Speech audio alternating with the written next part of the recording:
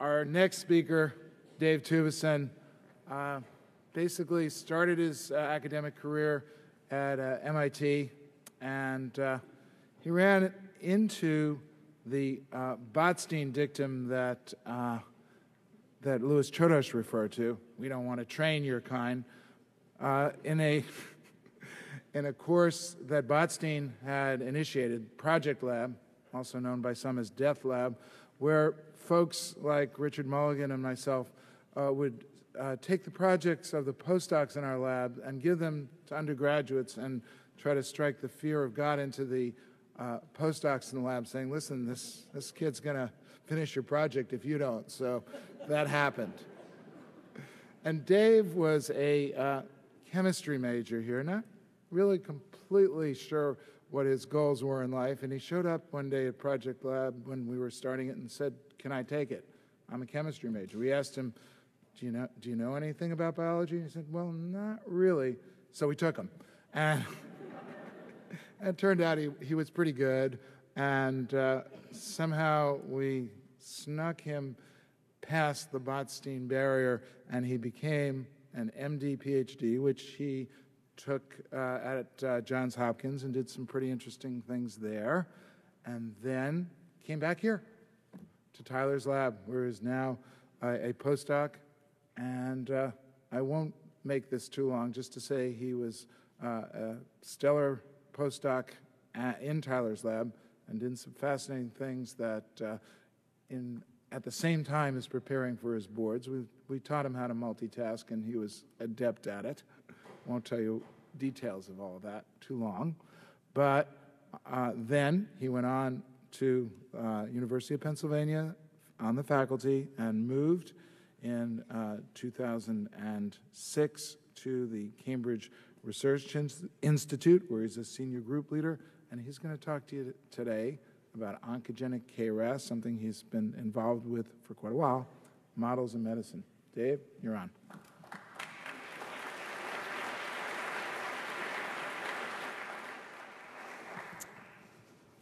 Thank you, David. Thank you for the invitation to Angelica and Phil. It's a big honor, not deserved. Coming back to MIT brings back a lot of memories, but this room, my biggest memory was seeing a very troubling film called Clockwork Orange. And many of those things which happened in the film I've since experienced in different ways. Never as a perpetrator, nor as a victim, but as watching life go for the last 25 years. As you heard, we're not supposed to reminisce much, and so I will do it vicariously. And so when Richard Nixon signed the War on Cancer Act in 1971, it was because he was suffering a personal tragedy in his family, but also because the families of many who had died before had come to Washington. And patient advocacy is one of the great things which has changed things for folks with different health problems in our country. A movie came out when I was actually doing my postdoc, which I was unaware of until recently, but it had a pertinent quote from Tommy Lee Jones. What is a pancreas anyhow? I mean, I don't know what the damn thing does for you besides give you cancer. Now, the last speaker, Louis Chodosh, being a proper endocrinologist, might disagree with that quote. But in any case, that's the type of fear that people have about cancer, and particularly this one. We have about 250,000 people dying a year of pancreas cancer in the Western world. About 10 to 20% of folks get an operation in some places. Those are the few people who can be saved, but only a fraction of them actually are saved because the disease comes back, as you heard from Louis, in breast cancer. The incidence is basically the same as mortality, so it's a bad one. And when I was training part-time as a medic here, I became interested in this disease because my patients all died. And so it wasn't a particularly scientifically just rationale for going into it. But I was fortunate in that other scientists had been working on this disease for some time, and a cartoon was put together due to a compilation of that work, which shows a potential putative progression scheme for this disease, showing an accumulation of mutations along with histological alterations, turning a normal pancreatic ductal epithelial cell into an invasive cancer.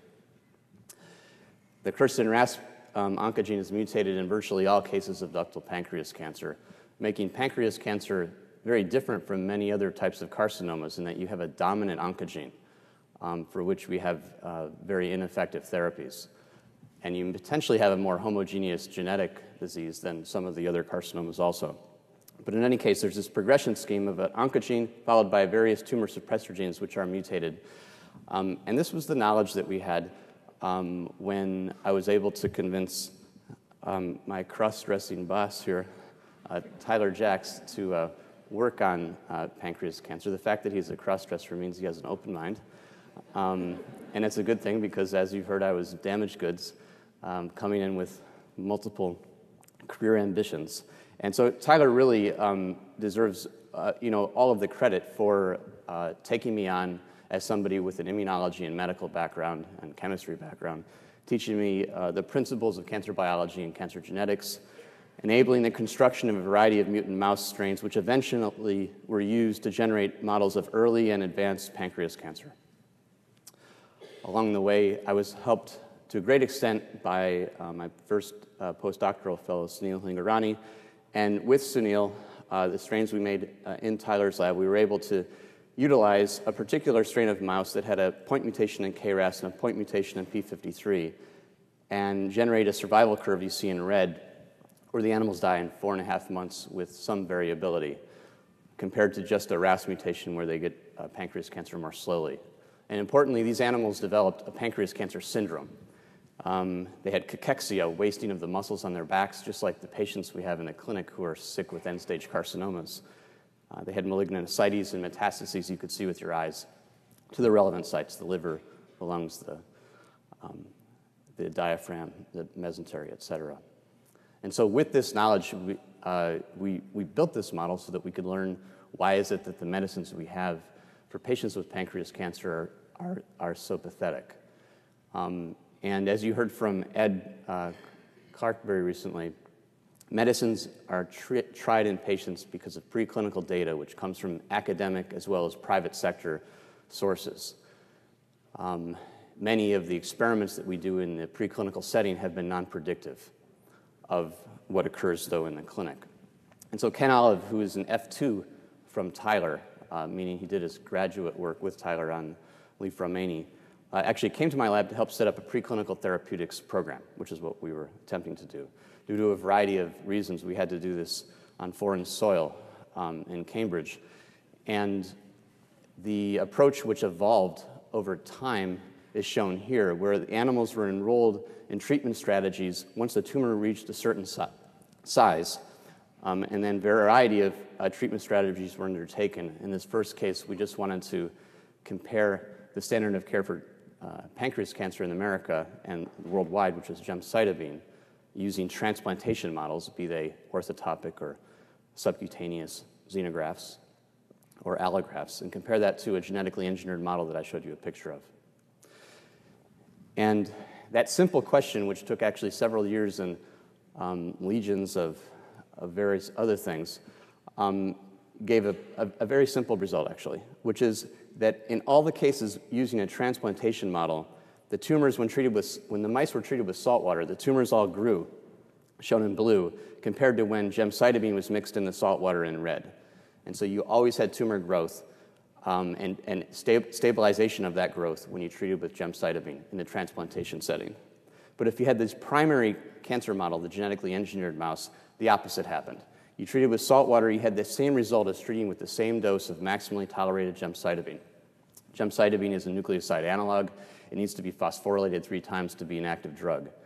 And it is the standard of care because about 10% of folks have a shrinkage of their tumor when they're treated with gemcitabine, and there's a slight prolongation in median survival and an increase in the quality of life during treatment. But the results are obviously very minimal. And so Ken sought to understand this dramatic difference between the two model systems, the tried and true transplantation models used by the FDA to credential drugs and these genetically engineered mice. And there was a variety of assays he used to look at this. One is shown here, where I hope you can appreciate there's green tissue on the outside, a big blue hole in the middle. This is an experiment where we're using doxorubicin, the breast cancer drug you heard about from Lewis and others, as a fluorophore, and fusing it into the animal and seeing that the drug does not get into this tumor, shown here in H&E, but does get into the normal tissues. This is the genetically engineered mouse. The transplantation tumor is bright green because the drug gets in.